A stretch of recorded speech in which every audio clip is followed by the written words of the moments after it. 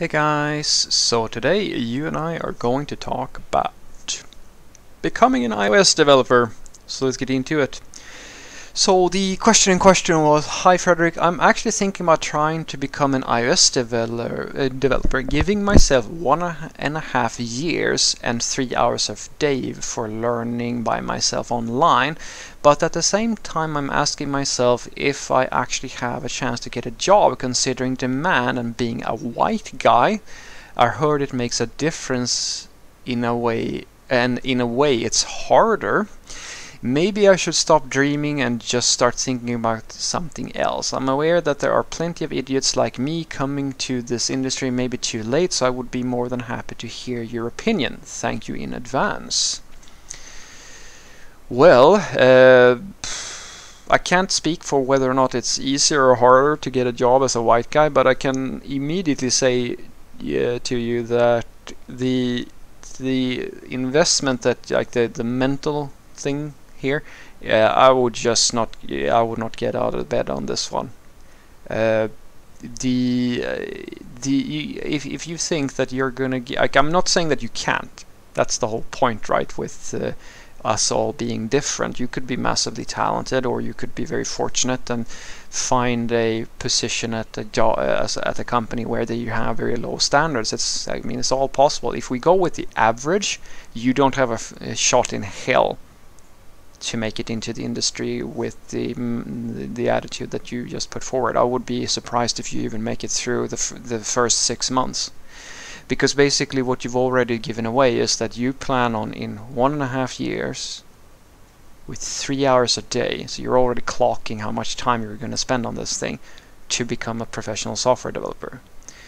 That's already you making the biggest, like, you've already failed, in my opinion, or rather you have the wrong mindset. It can work, of course, but let me give you some numbers that are more realistic if you want them.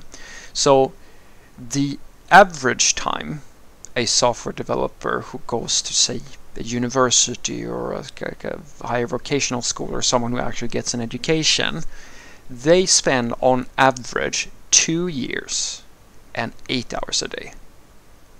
And that's just to get them to a point where they are, usually at the very least, the first candidates that are considered by companies.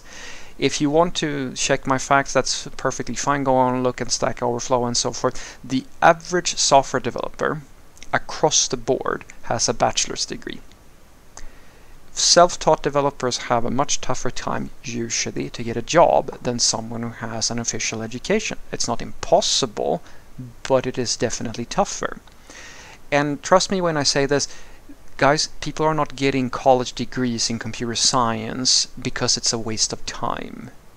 They're not doing it because they're stupid and that there's this like magical boot camp out there that's going to give you like pre-selection or something like that. That's not how it works.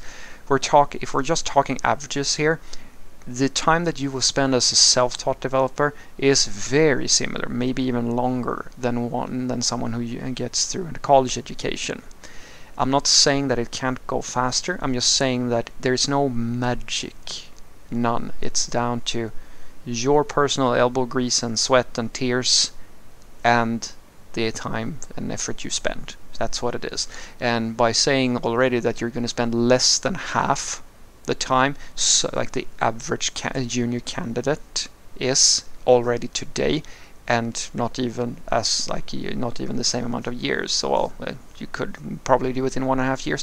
You've already shown that it's probably not going to happen, and it's not from you being an idiot. It's from you either having, and this is kind of why I do these things like these videos. It's from you having the wrong expectations going in. And there's no shame. There's no shame in saying that, you know what, it would be really cool to be a software developer, but it's a lot of effort and I'm just not that into it. Because that's not for everybody. I mean, shit, I would never invest the sort of time that I have had to invest into this career of mine, or like this profession, if I didn't care about it. It's a lot of work. It's a lot of hours. It's a lot of, like, I mean, I'm the sort of person who I can't even get out of bed and do something unless I feel motivated to do it. So going in and doing something that I feel kind of half-hearted about, that's really not for me. And there's no shame in that. There's so much other stuff that you could be doing that does not require the same sort of like investment. I'm not saying that you shouldn't try it. I mean, shit, go in, do your 3 hours a day and see where you are. I mean, you have nothing to lose except for, like, as I said, as long as you're aware of that you're putting in less than most people, then it's fine. Just, you know, keep those expectations in line, and maybe you'll find out that, hey, you started out with the idea of going in with 3 hours a day, and then you actually realize that this thing is so awesome that now you're putting in 14 hours a day. I don't know.